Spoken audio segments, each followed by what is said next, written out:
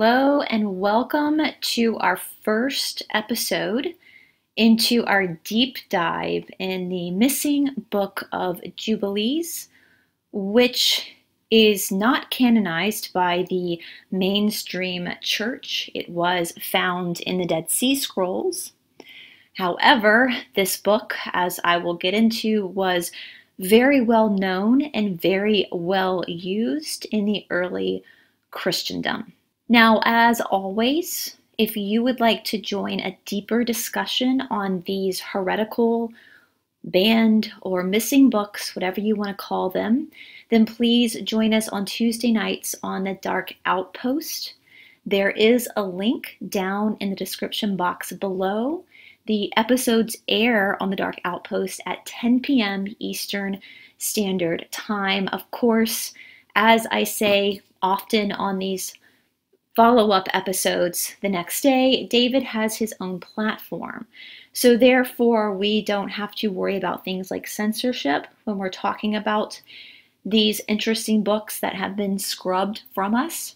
Of course, it's also nice to have two people engaging in this conversation versus just one. On my channel, you just get me. And if you're like me, you like to hear multiple perceptions on the same topic. And before we get started, I would also love to thank all of our patrons. As always, we've picked up quite a few new patrons over the next couple weeks, and I'm super excited about that. I could not be more thankful for all of you. If you would like to join our Patron program, again, there is a link down in the description box below. If you are at the producer level of our Patron and have not sent me any of your business information, please go ahead and do that at esotericatlanta@gmail.com so that I can place your information down in the description box of our videos and promote you on our videos as well. Now, looking at the Book of Jubilees. The Book of Jubilees is also known as the Book of Divisions or Lesser Genesis, Little Genesis. There are many people who spend way more time than I get to spend breaking down these books. And I will provide some links down in the description box if you would like to go into further research on this book. Again, as I said, with the Gnostic Gospels, especially with the Apocryphon of John, there are people who literally spend their whole professional career breaking down these works. This is not my professional career. I'm just very curious and I like to research. So what you're getting from me is really just scratching the surface of these very fascinating books. And so again, if you want to go into deeper research for yourself, all of that information will be down below. So the history of this manuscript was found in the Dead Sea Scrolls in 1947. We have episodes on the Dead Sea Scrolls and the Essenes that playlist will also be down below as well if you missed those episodes. So the Book of Jubilees was found in caves 1Q17, 1Q18, 2Q19, 2Q20, and 3Q5. There were 15 total manuscripts found, which is a lot. Shows you how popular this book was for the early people. It's all written in Hebrew, the ones found in the Dead Sea Scrolls. So they dated these copies back to the 2nd century, and they were always paired with the Book of Genesis. And as we start to go through the Book of Jubilees, you will definitely see how the two definitely go together. There's more detail in the Book of Jubilee about certain events that happen in Genesis. Now, these are definitely copies. These were not the original Book of Jubilee. And again, the copy date was dated to around the 2nd century BC. The manuscript was well known by early Christians as the early church fathers often quoted from it. This was considered an authentic book by early Christians and was very well circulated. And in Ethiopia, the Ethiopian Orthodox Church, and the Ethiopian Jewish heritage still have this book canonized. So if you are from Ethiopia or you travel to Ethiopia, their Bibles still include the book of Jubilees. I believe it might be called the book of divisions in their Bibles. Same thing, again, same book. So this book is believed to be written by Moses, by those who believe this book is Doctrine, and by a Pharisee, by those who claim that it is heresy. That one of the Pharisees wrote this, not Moses. However, again, many people who do believe that this is legitimate doctrine would claim this as part of the Torah, which is part of the Old Testament that was written by Moses. John the Baptist specifically picked this book as a very important part of the Torah. The Catholic Church then ruled over John the Baptist, calling this book heresy. I don't know about you, but I'm going to take the word of John the Baptist over the corporation of the church any day. John the Baptist lived in Qumran, where the Dead Sea Scrolls were found at that point. Qumran was known as Beth Araba. So if you're familiar with your ancient days of Israel, then Beth Araba would be what we call Qumran today. So John the Baptist hated the Pharisees. So this is a lot of what people claim that this book is legitimate, because John the Baptist had a problem with the Pharisees. Obviously, a lot of those guys did. So why would he promote a book that was written by the Pharisees? No, he wouldn't. He would not promote anything written by the Pharisees. So to understand the book of Jubilee, the book is, again, often called the book of division because it was about dividing the earth. This is also referred to as the apocalypse of Moses. Jubilee is referring to a timeline, 7 or 49 years. And you'll see that as we start to read through the book of Jubilee. There's a lot of timeline information with numbers and the way they're calculating certain time. Now, a lot of people who think this book is heresy will call this the book of divisions because they think it divides people, but that's not true at all. Again, it's just literally how the earth was divided during certain events in the beginning. It's not about division amongst people. So again, this works with the book of Genesis and explains things in detail in regard to seasons and time. And according to a lot of the scholars that I listen to, we heavily mistranslate things in Genesis without having the aid of the book of Jubilee. This might trigger some pride and ego within our own knowledge of Genesis. We got a bit of a taste of that with the Apocryphon of John, that there's just a lot of information that's been left out, and so we tend to mistranslate certain things. And then once we find these missing pieces, it all kind of comes full circle and makes more sense. So the Damascus document was also found in Qumran. It was regarding the law. So it wasn't scripture, but it was almost like a commentary piece on the book of Jubilee. And the Damascus document is dated between 50 BC and 100 AD. And part of it says, "For Yahuwah made a covenant with you and all Israel, therefore a man shall bind himself by oath to return to the law of Moses, for in it all things are strictly defined. As for the exact termination of their times to which Israel turns a blind eye, behold, it is strictly defined in the book of the divisions of the times into their jubilee and weeks. And on the day that man swears to return to the law of Moses, the angel of persecution, or Satan, shall cease to follow him, provided he fulfills his word. For his reason Abraham circumcised himself on the day that he knew." So again, just very interesting commentary from the people that lived in Qumran, who very much regarded the book of Jubilee as legitimate scripture and doctrine, which would have been John the Baptist as well. So what to expect from Jubilee? This book explains the timeline from creation to the exodus of Moses with his people from Egypt. Again, that's when they parted the Red Sea, a very big moment in the Bible. Again, the timeline is measured in Jubilees, so 7 or 49 years. This book will give information on fallen angels as well as the destruction of the Nephilim, which then would fall into the book of Enoch, which was also removed from the Bible. We will get into details of these groups of giants and how some of them are chained, apparently, until the tribulation, which is interesting because when we did our deep dive into the giants, into the Nephilim, we spoke about how allegedly there are still giants in stasis who are chained up. And when we get to that point in this book where we're talking about that, I will include links to those videos in the description box. We're not going to get to that part today, so I'm not going to include that today. Today we're just going to focus on the first 3 chapters of Jubilee. So in chapter 1, we're going to see God just chatting with Moses on the mount. And God tells Moses what is going to happen.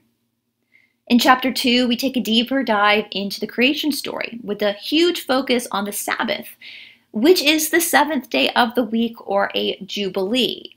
In the 3rd chapter, we're going to round off the creation story.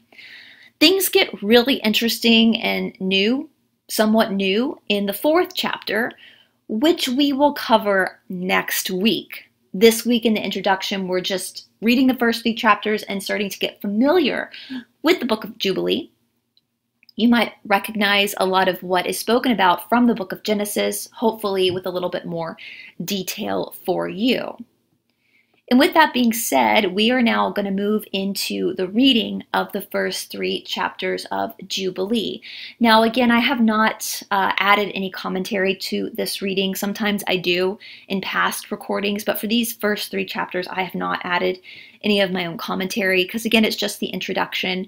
I'm sure in the next few chapters when things get really spicy and we start looking at things like the giants, I might add some commentary in, but for today, it's just a basic read through. Once again, if you want more information or a deeper dive into this book, please join us on the Dark Outpost on Tuesday nights.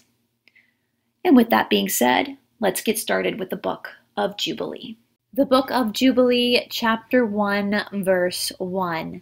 And it came to pass in the first year of the exodus of the children of Israel out of Egypt, in the 3rd month, on the 16th day of the month, that God spake to Moses, saying, Come up to me on the mount, and I will give thee 2 tablets of stone of the law and of the commandment which I have written, that thou mayest teach them. And Moses went up into the mount of God, and the glory of the Lord abode on Mount Sinai, and a cloud overshadowed it 6 days. And he called to Moses on the 7th day out of the midst of the cloud, and appeared of the glory of the Lord was like a flaming fire on the top of the mount. And Moses was on the mount 40 days and 40 nights, and God taught him the earlier and the latter history of the division of the days of the law and of the testimony. And he said, Incline thine heart to every word which I shall speak to thee on this mount, and write them in a book, in order that their generations may see how I have not forsaken them for all the evil which they have wrought in transgressing the covenant which I established between me and thee for their generations this day on Mount Sinai. And thus it will come to pass, when all these things come upon them, that they will recognize that I am more righteous than they in all their judgment and in all their actions, and they will recognize that I have been truly with them. And do thou write for thyself all these words which I declare unto thee this day, for I know their rebellion and their stiff neck, before I bring them into the land of which I swear to their fathers, to Abraham and to Isaac and to Jacob, saying, Unto your seed will I give a land flowing with milk and honey. And they will eat and be satisfied, and they will turn to strange gods, to which cannot deliver them from aught of their tribulation.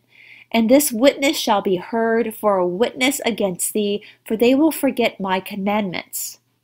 all that I command them, and they will walk after the Gentiles, and after their uncleanliness, and after their shame, and will serve their gods, and will prove upon them an offense, and a tribulation, and an affliction, and a snare. And many will perish, and they will be taken captive, and will fall into the hands of the enemy, because they have forsaken my ordinance and my commandments, and the festivals of my covenant, and my Sabbaths, and my holy place, which I have hallowed for myself in their midst, and my tabernacle, and my sanctuary, which I have hallowed for myself in the midst of the land, that I should set my name upon it, and it should dwell there. Verse 10 goes on, and they will make to themselves high places and groves and graven images, and they will worship each his own graven image, so as to go astray. And they will sacrifice their children to demons and to all the works of the error of their hearts. And I will send witnesses unto them, that I might witness against them, but they will not hear, and will not slay the witnesses also. And they will persecute those who seek the law, and they will change everything as to work evil before my eyes. And I will hide my face from them, and I will deliver them into the hands of the Gentiles for captivity, and for prey, and for devouring. And I will remove them from the midst of the land, and I will scatter them amongst the Gentiles. And they will forget all my law, and all my commandments, and all my judgments, and will go astray as new moons, and Sabbaths, and festivals, and jubilees, and ordinances. And after this they will turn to me from amongst the Gentiles with all their heart, and with their soul, and with their strength. And I will gather them from amongst all the Gentiles, and they will seek me. So I shall be found of them, when they seek me with all their heart and all their soul. And I will disclose to them abounding peace with righteousness. And I will remove the plant of uprightness with all my heart and with all my soul. And they shall be for a blessing and not for a curse. And they shall be the head and not the tail. And I will build my sanctuary in their midst, and I will dwell with them, and I will give their God, and they shall be my people in truth and righteousness. And I will not forsake them nor fail them, for I am the Lord their God. And Moses fell on his face and prayed and said, O Lord my God, do not forsake thy people and thy inheritance, so that they should wander in the error of their hearts, and do not deliver them into the hands of their enemies, the Gentiles, lest they should rule over them and cause them to sin against thee. Let thy mercy, O Lord, be lifted upon thy people, and create in them an upright spirit. And let not the spirit of Beliar rule over them, to accuse them before thee, and to ensnare them from all the paths of righteousness, so they may perish from before thy face. But they are thy people and thy inheritance, which thou hast delivered with thy great power from the hands of the Egyptians. Create in them a clean heart and a holy spirit, and let them not be ensnared in their sins from henceforth unto eternity. And the Lord said to Moses, I know their countenance, and their thoughts, and their stiff-neckedness, and they will not be obedient till they confess their own sin and the sins of their fathers.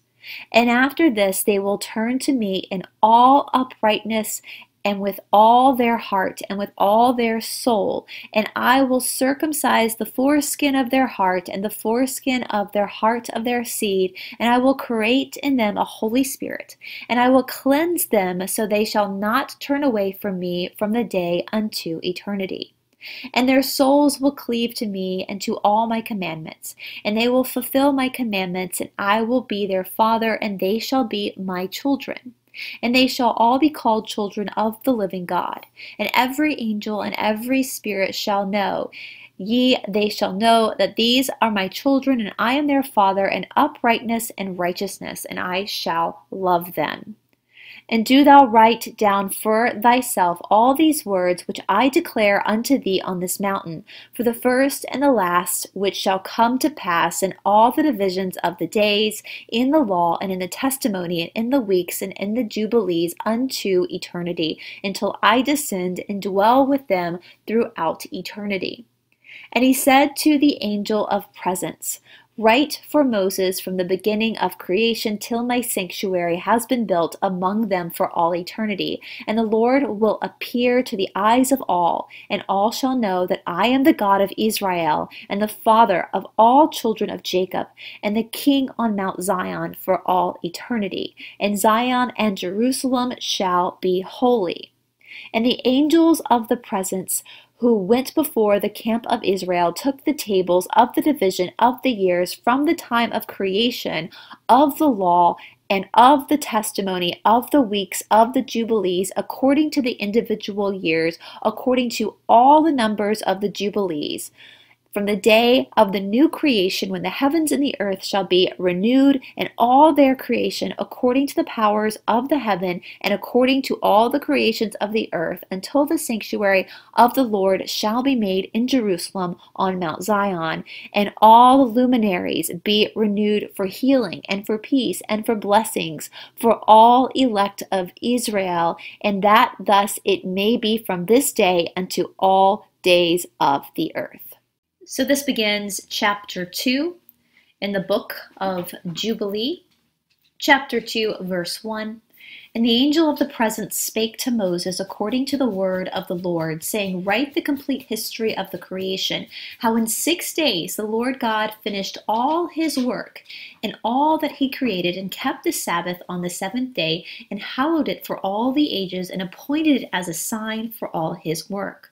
For on the first day he created the heavens which are above, and the earth, and the water, and all the spirits which serve before him, the angels of presence, and the angels of sanctification, and the angels of the spirit of fire, and the angels of the spirit of the wind, and the angels of the spirit of the clouds, and of darkness, and of snow, and of hail, and of frost, and the angels of the voices, and of the thunder, and of the lightning, and the angels of the spirits of the cold, and of heat, and of winter, and of spring, and of autumn, and of summer, and of all the spirits of his creation, which are in the heavens and on the earth.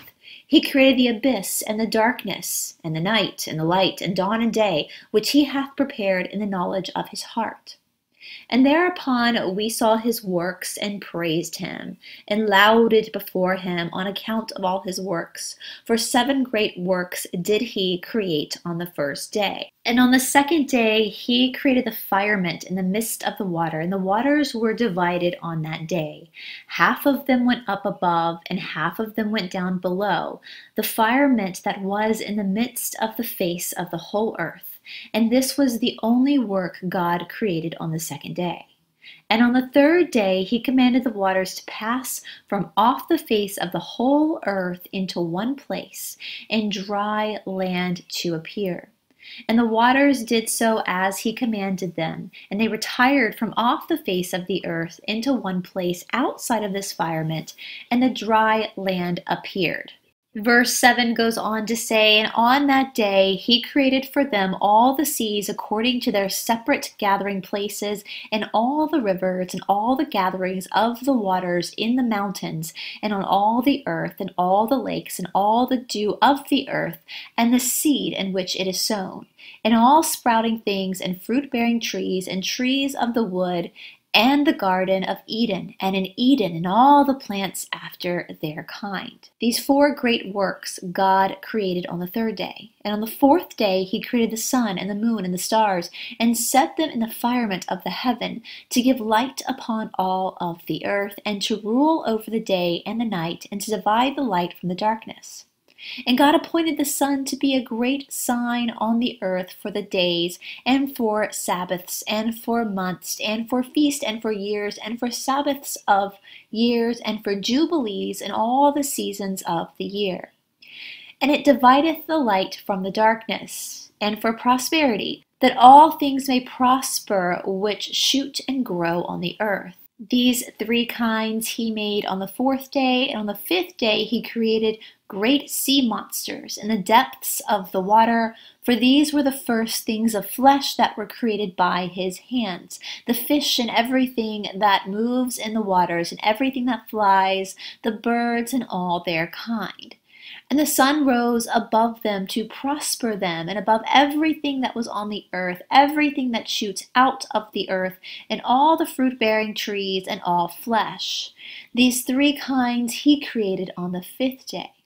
And on the sixth day he created animals, all of the earth, and all cattle, and everything that moves on the earth. And after all this he created man. A man and a woman created he them, and gave him dominion over all that is upon the earth, and in the seas, and over everything that flies, and over beasts, and over cattle, and over everything that moves on the earth, and over the whole earth, and over all of this he gave dominion. And these four kinds he created on the sixth day, and they were altogether 22 kinds. And he finished all his work on the sixth day, all that is in the heavens and on earth and in the sea and in the abysses and in the light and in the darkness and in everything. Verse 17, and he gave us a great sign, the Sabbath day, that we should work 6 days, but keep Sabbath on the seventh day from all work. And all the angels of the presence and all the angels of sanctification, these two great classes, he hath bidden us to keep the Sabbath with him in heaven and on earth.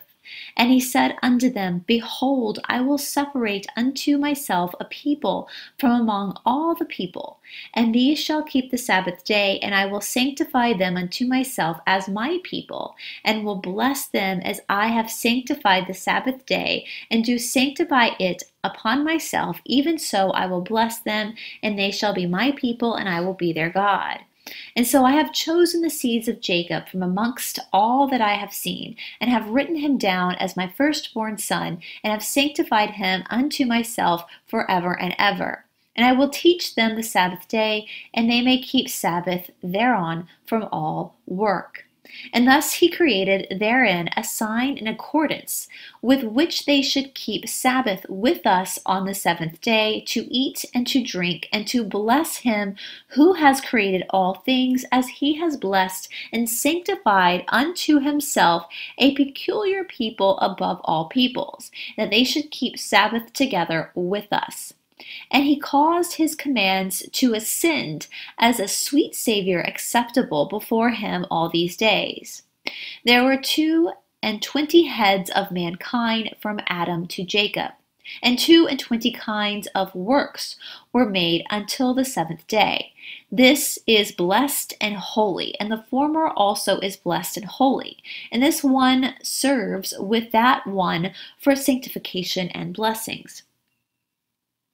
And to this Jacob and his seed it was granted that they should always be blessed, and the holy ones of the first testimony and law, even as he had sanctified and blessed the Sabbath day on the seventh day. He created heaven and earth and everything, and he created in 6 days. And God made the seventh day holy for all his works. Therefore he commanded on its behalf that whoever does any work therein shall die, and that he who defiles it shall surely die. Wherefore do thou command the children of Israel to observe this day, and they may keep it holy, and not do thereon any work, and not to defile it, as it is holier than all other days. And whoever profanes it shall surely die. And whoever does thereon any work shall surely die eternally. And the children of Israel may observe this day throughout their generations, and not be rooted out of the land, for it is a holy day and a blessed day. And everyone who observes it and keeps Sabbath thereon from all his work will be holy and blessed throughout all days, like unto us.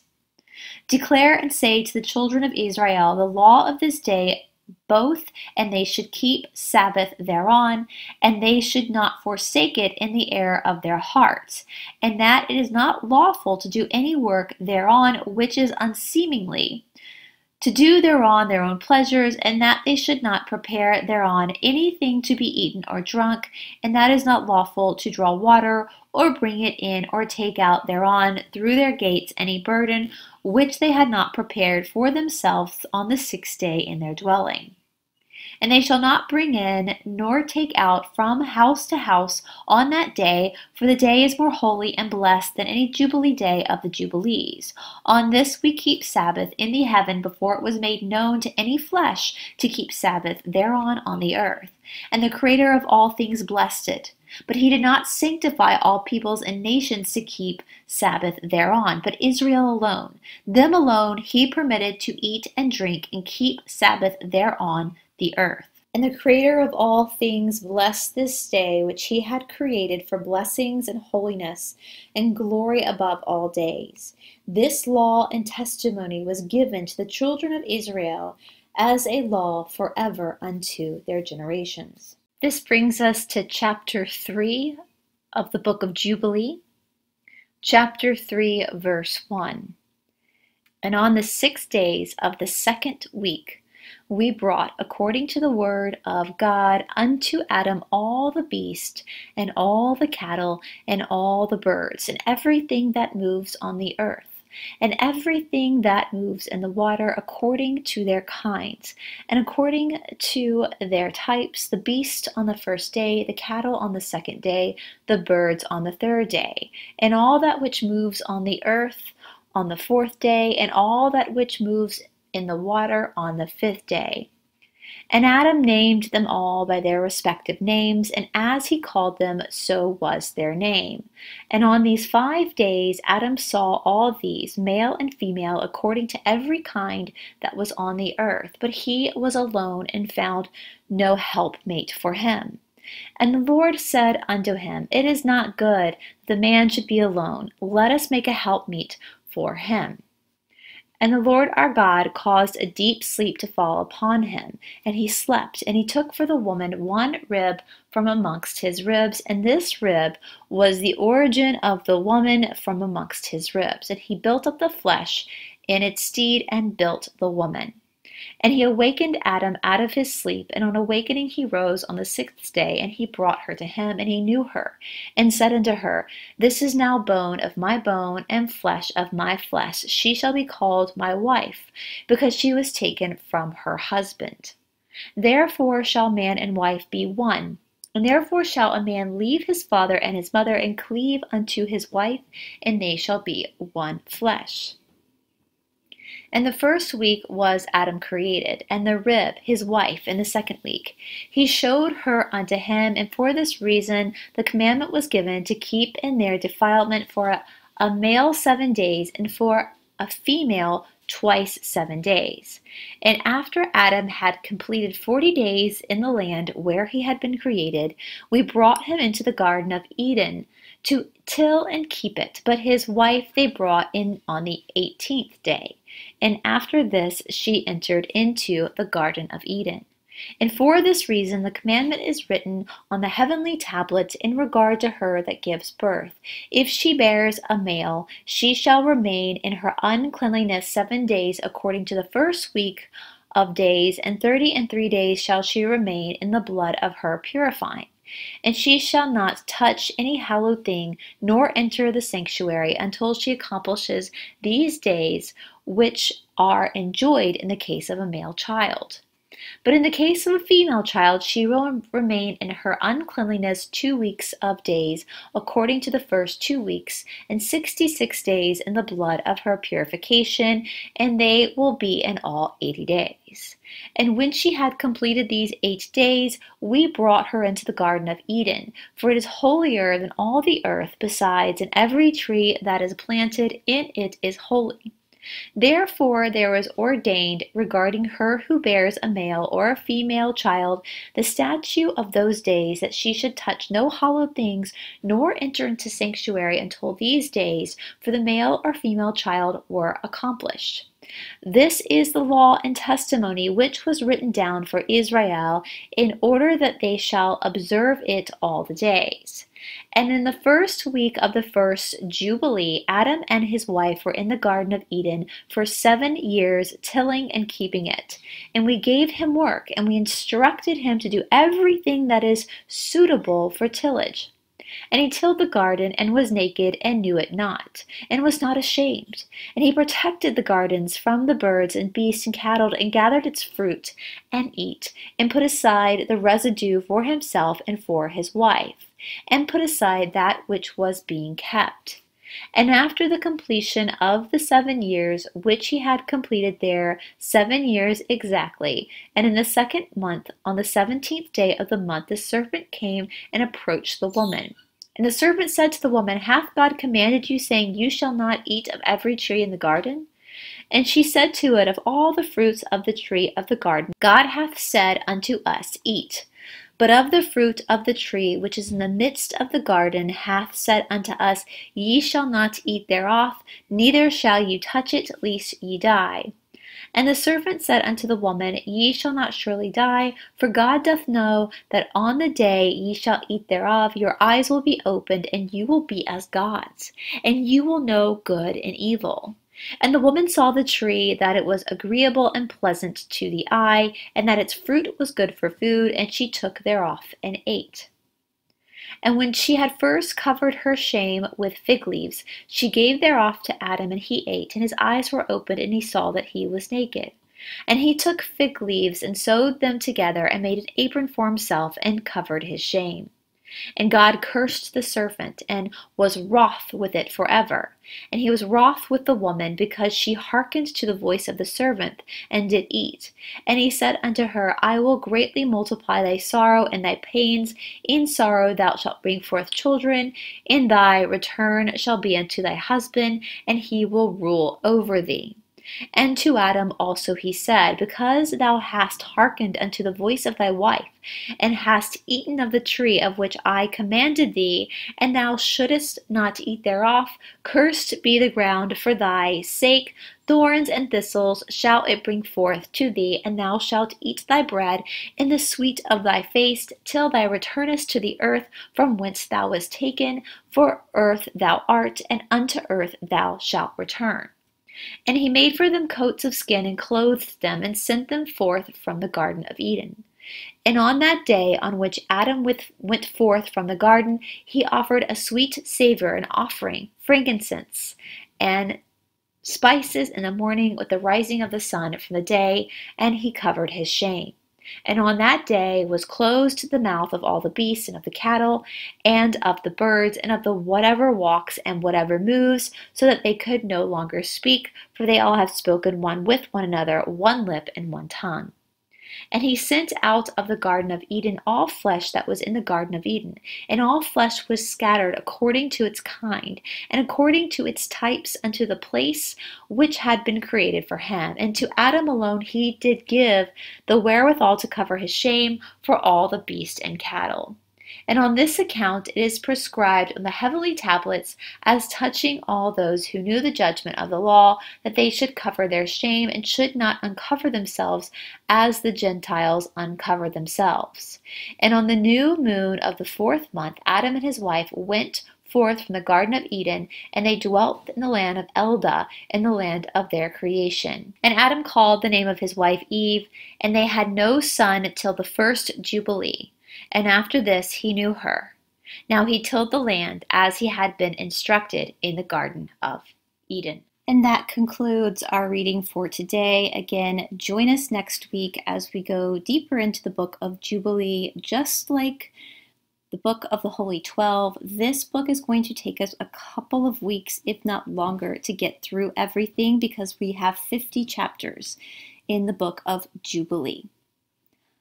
Thank you guys for sitting through this episode. I hope that you have a wonderful day, and I will talk to you soon. Bye.